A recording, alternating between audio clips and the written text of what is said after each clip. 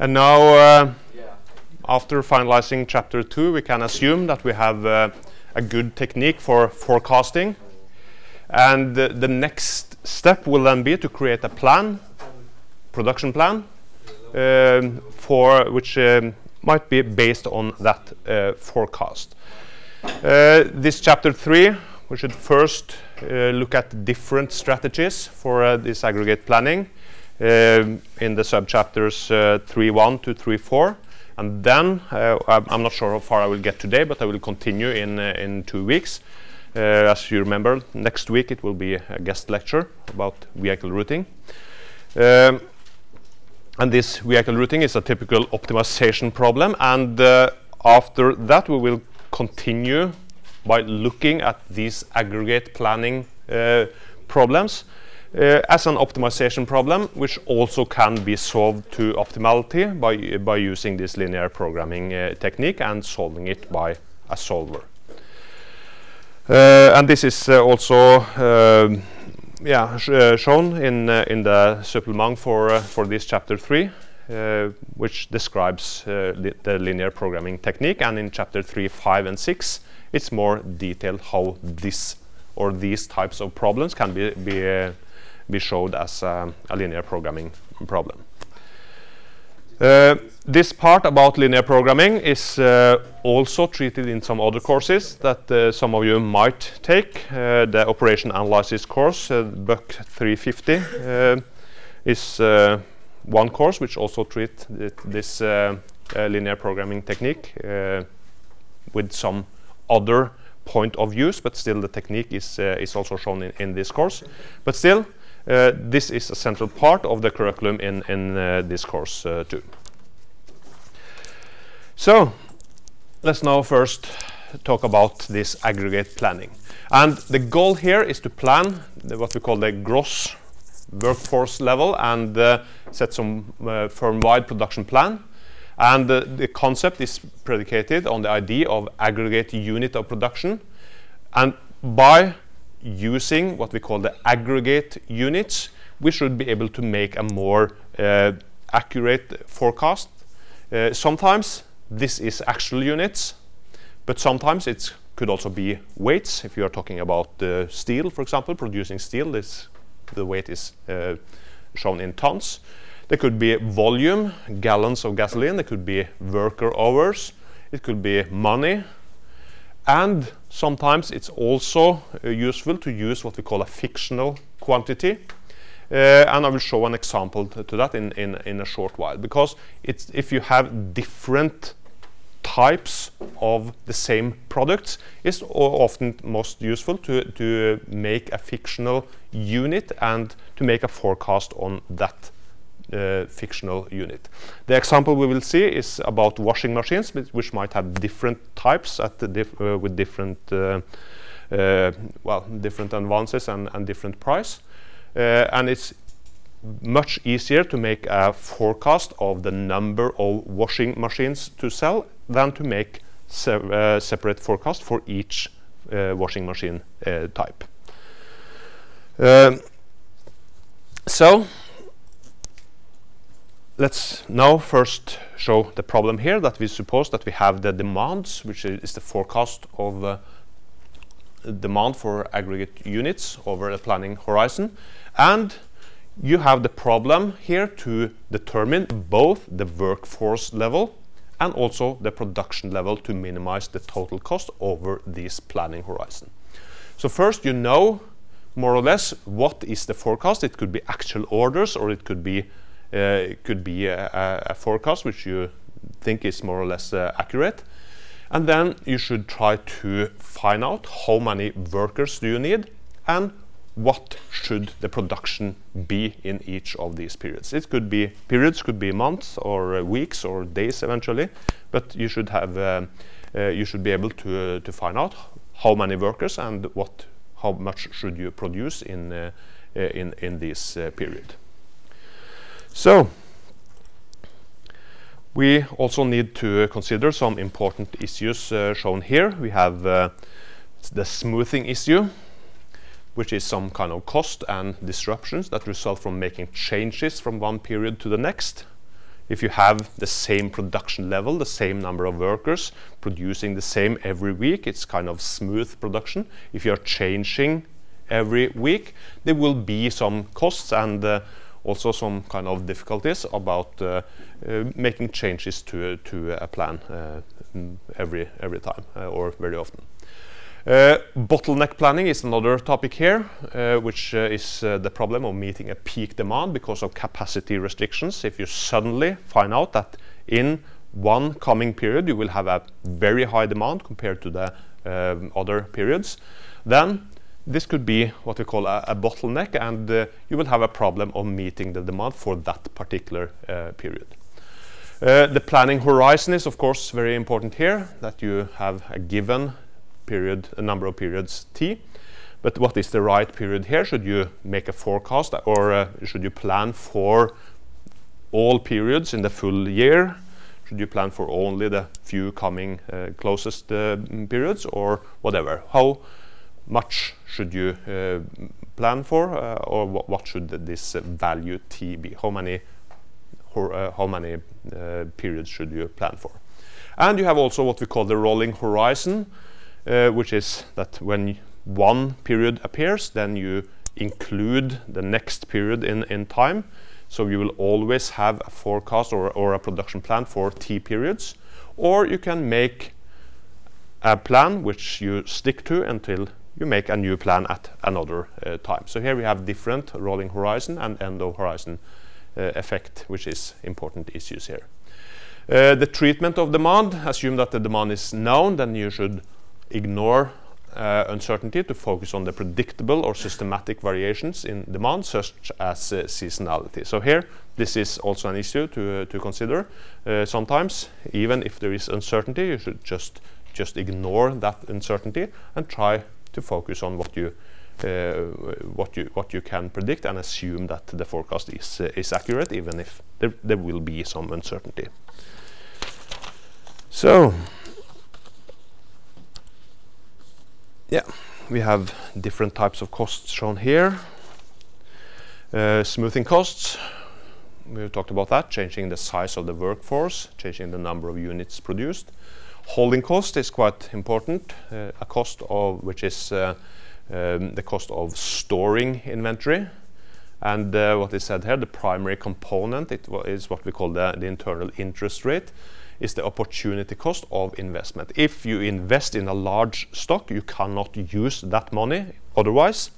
But if you don't have that large stock, you could use that money, put it in the bank to get some interest, or invest it in some other, well, something else.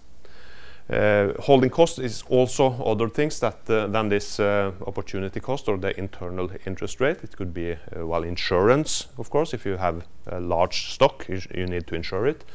It could be costs of keeping the physical space. It could be lots of other things included in this holding cost.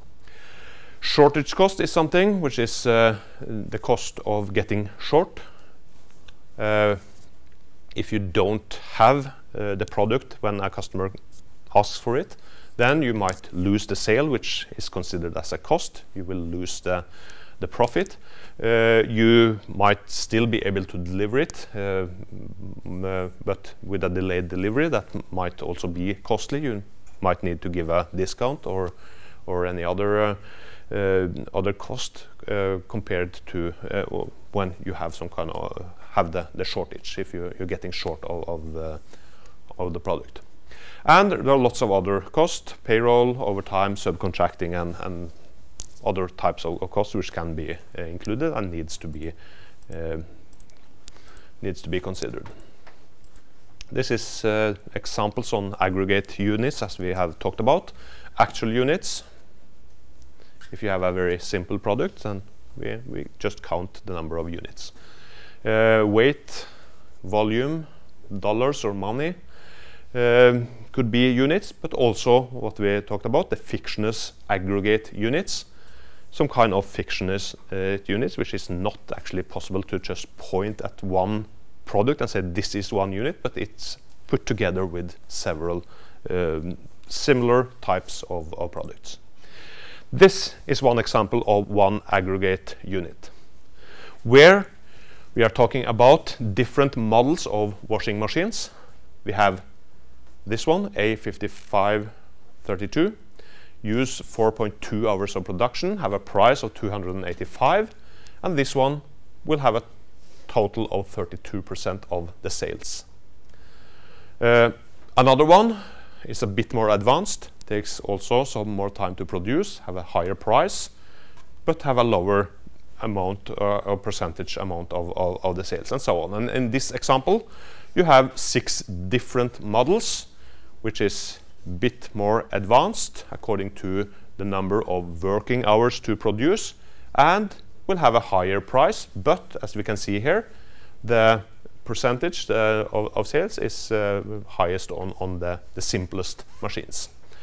And here, of course, we could make a forecast for each of these 6 types of washing machines, but then you will have quite high uncertainty because it is often much easier to say to forecast and say that while you will sell a certain number of washing machines in the coming periods, but the number of each type might be a bit more uncertain. This could vary, and suddenly some of the more advanced machines could be more popular into the future. But it's rather easy, or at least it's much easier to say that, okay, a certain number of people will buy a washing machine in the coming periods. So here we can try to define an aggregate unit. Lots of the different components in the washing machines are similar. They will vary according to, well, some components, but some of them will also be quite similar. And to make a forecast, we can try to create an aggregate unit which is not necessarily proportional to worker hour. Well, this is the price and the working hours, which is not necessarily proportional. So then you should not use any of these as the aggregate units, but rather here try to define an aggregate unit as one unit of washing machine which requires 32% of the cheapest washing machine, which uses 4.2 working hours, 21% of the second cheapest one, which uses 4.9 working hours, and similar 6% of the most expensive, which uses 5.8% of the of working hours. So if we go back to here, the aggregate unit in this case will be this column multiplied by this column, and remember this is percentage, so this is 0.32. Then we will have one typical washing machine which is not necessarily equal to any of these models, but is some kind of aggregate units which will represent the sales of a washing machine. So forecast at a higher level might be done with these aggregate units instead of forecasting for this model, and this model, and so on independently, and because then you will have a much higher degree of uncertainty.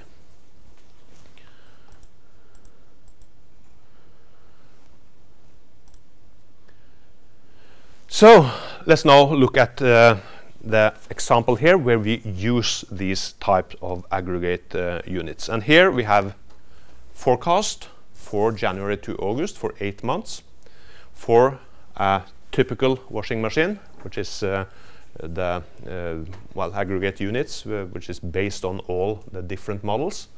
And here we have 8 months of forecast.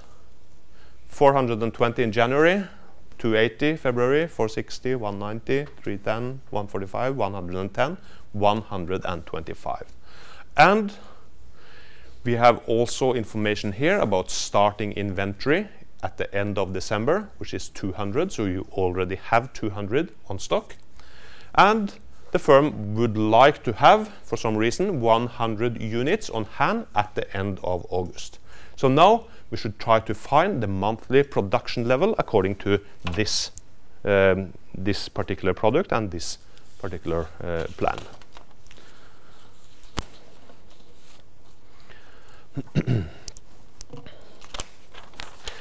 So let's now just make a table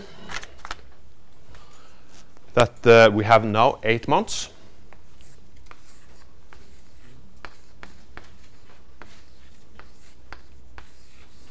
We have a forecast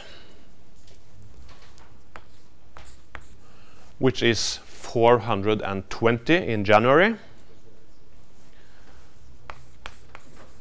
and similar 280, 460, 190, 310, 145, 110, and 125.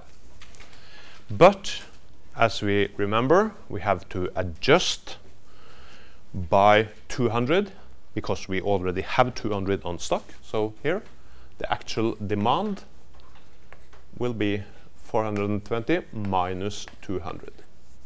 So the demand here, if we now assume that the forecast is accurate, will be 220 in January.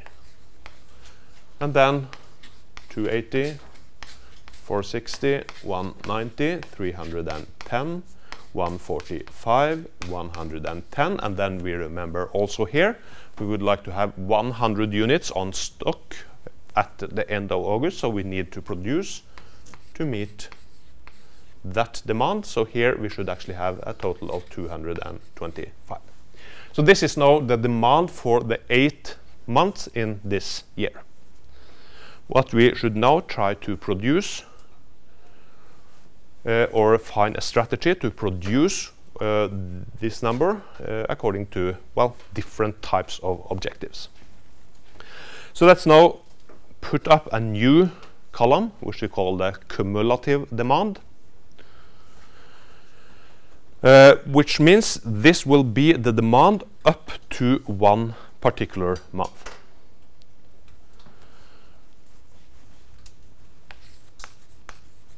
Cumulative demand, or the cumulative D, in January this will be equal to the actual demand, 220. In February we need to produce the demand for January and February, which is a total of 500. In March we need to produce these 500 for the first 2 months and a new 460, which is a total of 960. And then in April 190 plus the demand from January to March, which is 1150. Then for May we add 310 more, which is 1460. And then we add 145, which is 1605. And for July 110, 1715. And for August 225, which gives a total of 1940. So what this table tells us, that in the full in the 8 month in this planning period, we need to produce a total of 1940. We need to produce 220, at least 220 in January to meet the demand in that month. We need to produce at least 500 for January and February to meet the demand for those months, and so on. And this, because in this planning example we are not allowed to get a stock out, we should plan so we are able to deliver for all these the demand given in all these months. So this is the same table. What we will see when we make a graph here is the graph, which looks like this.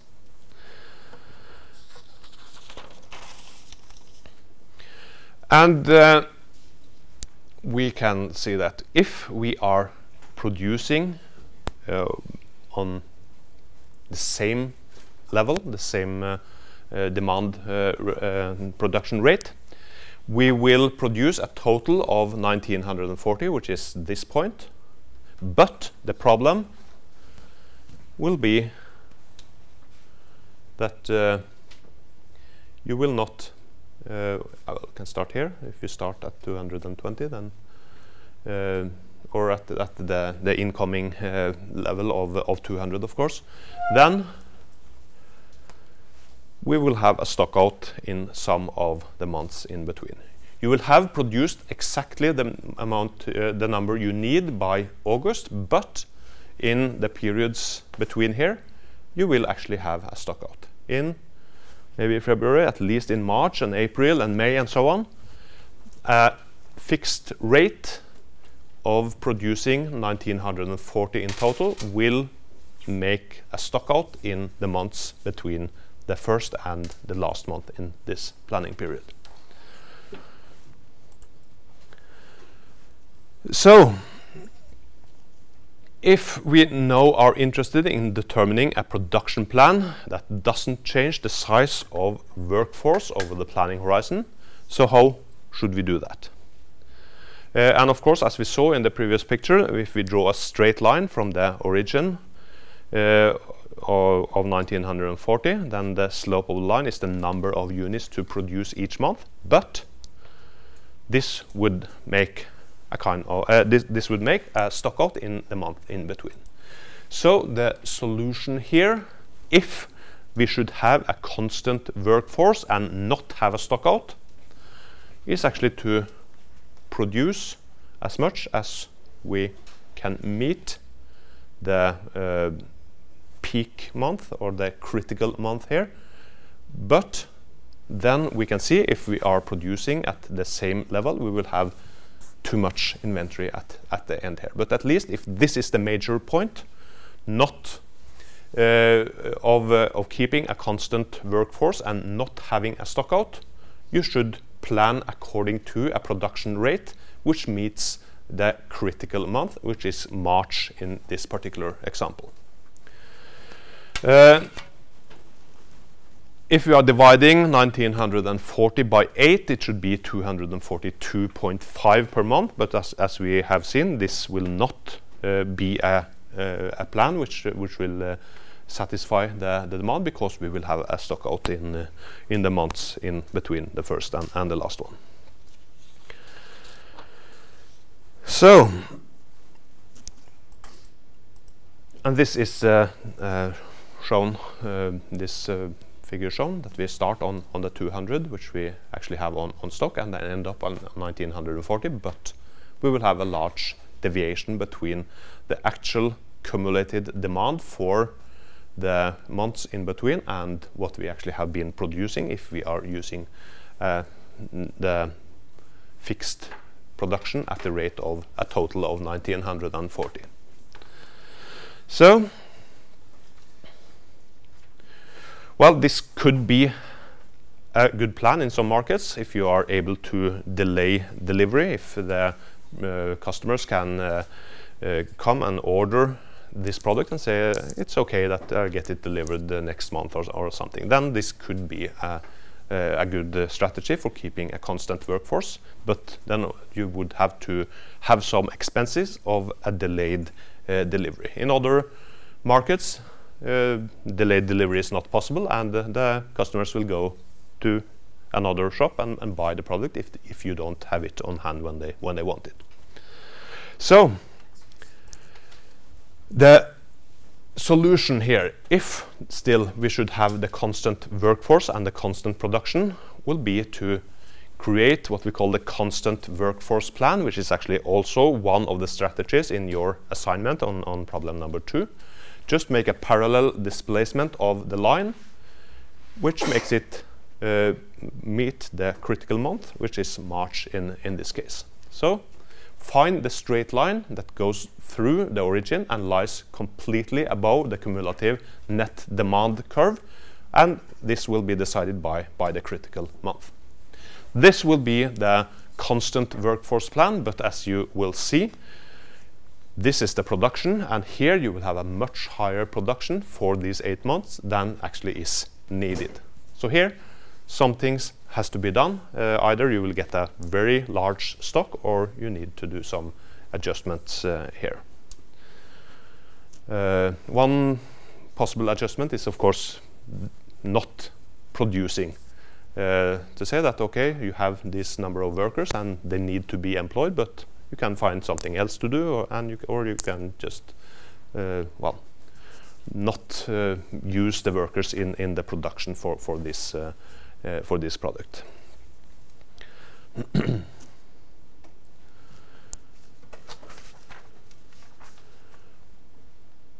So in this case, using this constant workforce plan, we should try to find what is the critical month, which is here obvious that this is March, and then in this simplest constant workforce strategy, then we should use that production to find out what is the production this constant workforce plan will make for every month.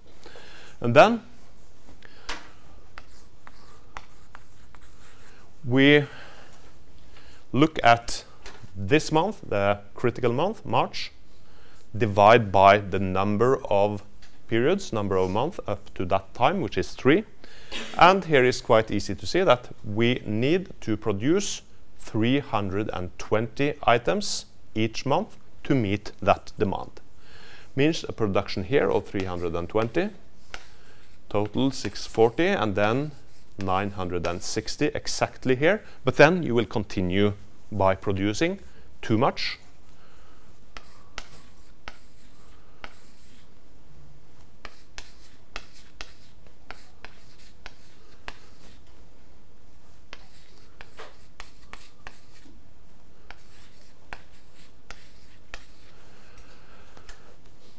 Like this.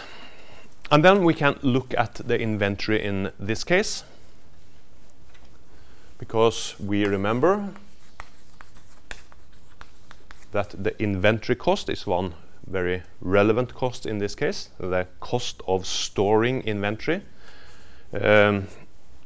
Here we have the difference between the production and the cumulative demand, which means that we have to store 120 items from one month to the next month. So here we have a straight, well, the inventory cost is storing from one period to another. Of course, this is some kind of average values, because in real life it's not that costly to store from the 31st of January to the 1st of February, but this can be seen as some average cost of storing from one period to the next one. So here, a total of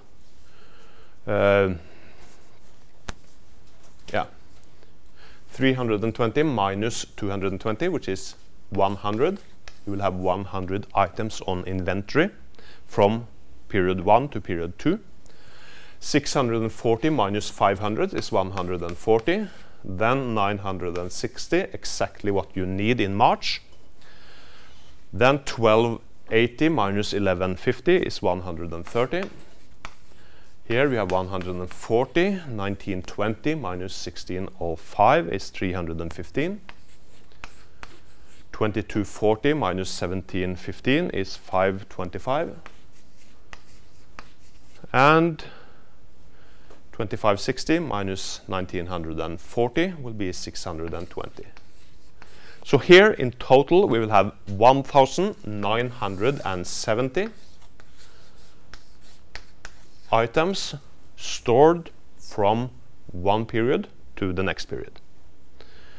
And then you have to, of course, to multiply by the cost of storing one item of inventory for one period to get the total cost of this strategy. But here we have a constant workforce. You might have to hire some people at the start of the planning horizon, but the workforce will be exactly the same for the full planning period here.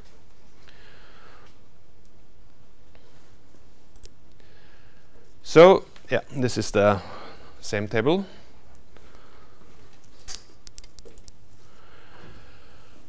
And it also, this is not realistic for some reason. It might not be possible to achieve the production level of 320 units per month or per period with an integer number of workers, which is when we assume that all workers will be employed by full-time.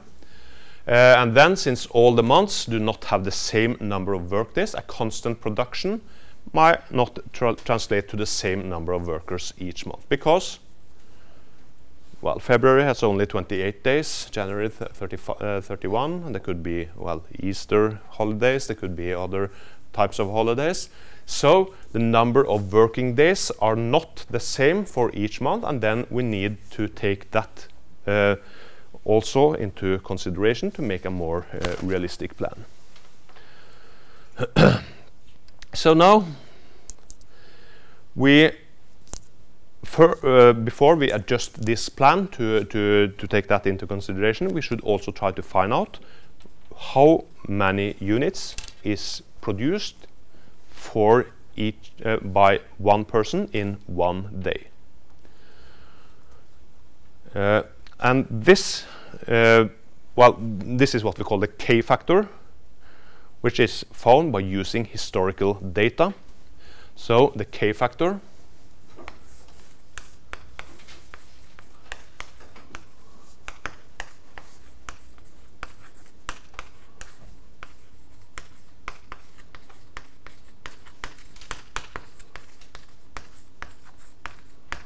production of one person in one day.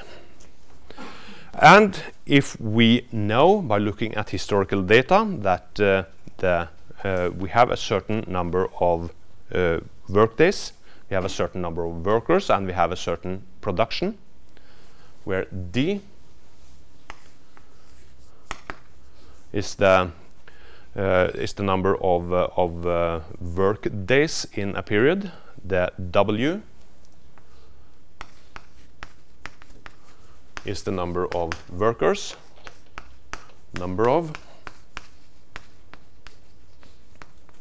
and the U will be the number of units. We can find the K factor as the number of units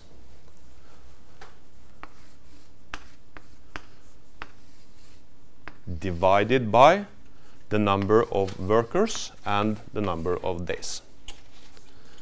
If you know that you have produced 520 units in this example,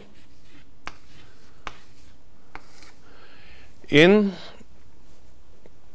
40 days, and that you had on average 38 workers employed for these 40 days, you will find the K factor as 520 divided by 40 multiplied by 38. This number gives us a value of 0.3421.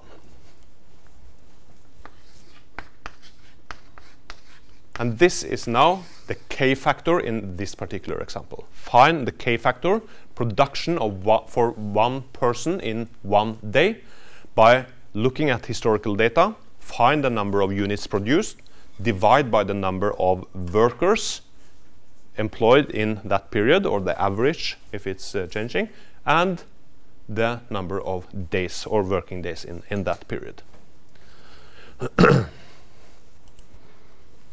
Yeah. This is the same calculations. That suppose that we are told that over a period of 40 days we had 38 workers who produced 520 units. We will find the K factor of 0.3421, which is the average number of units produced by one worker in one day. And if we now try to well, also consider this production in this example here, and consider the number of days, we should just erase these two columns.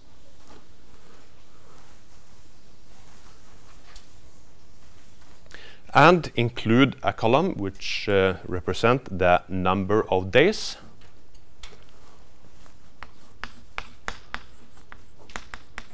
Which we now can say is 22 working days in January. It is 16 in February. Then 23, 20, 21, 22, 21, and 22. And we should now make a new column about the cumulative number of days.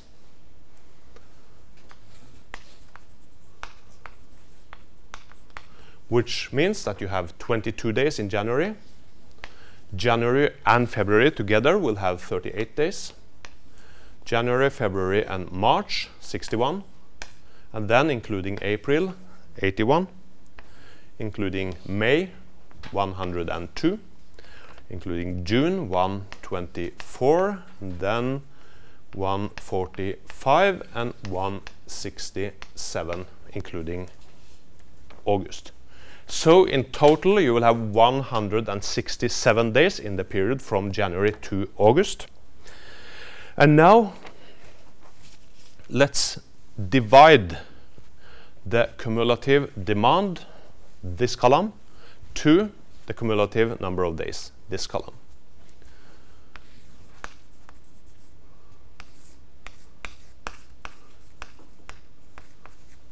Like this.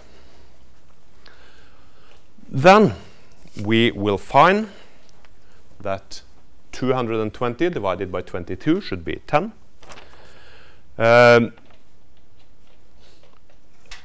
And 500 divided by 38 will be 13.16. We have 960 divided by 61 is 15.74. And then 1150 divided by 81, 14.20. And we can continue, 1431, is that? 1294, 1183, and 1162. And here we have different numbers, and the highest number in this column is this one, which represent the critical month. So even now we have included one more aspect, the number of working days, which is different. We have found that the critical month is March. We need, by using a constant workforce plan, we need to plan according to the demand in March, because this will now be the critical month which we need to meet production to be sure that we do not get a stockout in this period. And to find the number of workers needed, we can say that the W should be equal to that critical month, the critical or the cumulative demand divided by days, 1574, divided by the K factor, which in this example is 0.3421. Which tells us that we should have 46 workers needed employed in this period. So we should, at the start of the period, we should employ 46 workers, and they should be able to produce in a constant rate to be able to meet the demand in March. But then we have also seen in the graph that you will have some kind of overproduction for the remaining part of the of this time. So we'll finish this example, maybe a few more minutes, not too much, by using this number 46.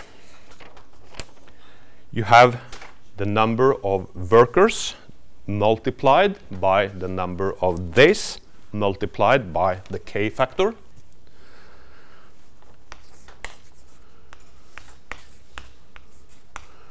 you will find that 46 workers will produce 346.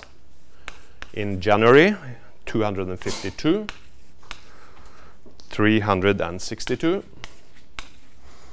315, 330, 346, 330, and 346. And do the same as we did with the demand and the days. Find the cumulative value, the cumulative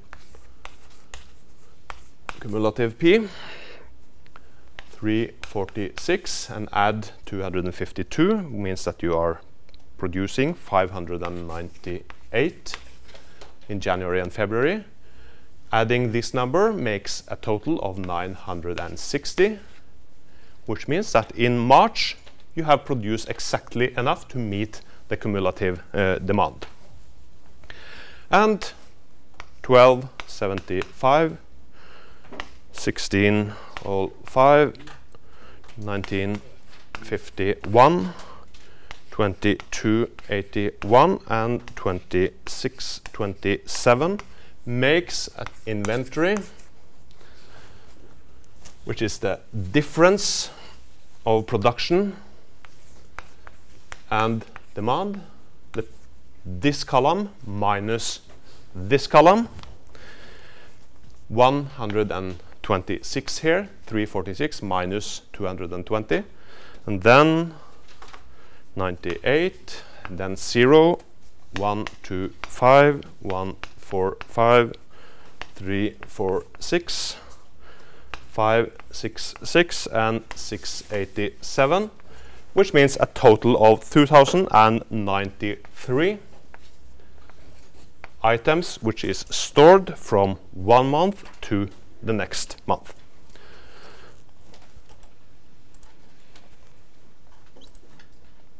Which is this table here. So this is the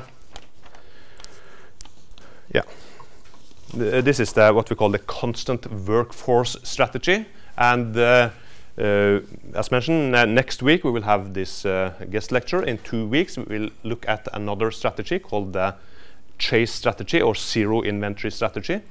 Is when we don't have a constant workforce, but we rather focus on the inventory and try to keep this column as small as possible. And these two strategies are, as mentioned, a part of your assignment number 2. Okay, that's enough for today. Next week, a guest lecture, and we continue on this topic in 2 weeks.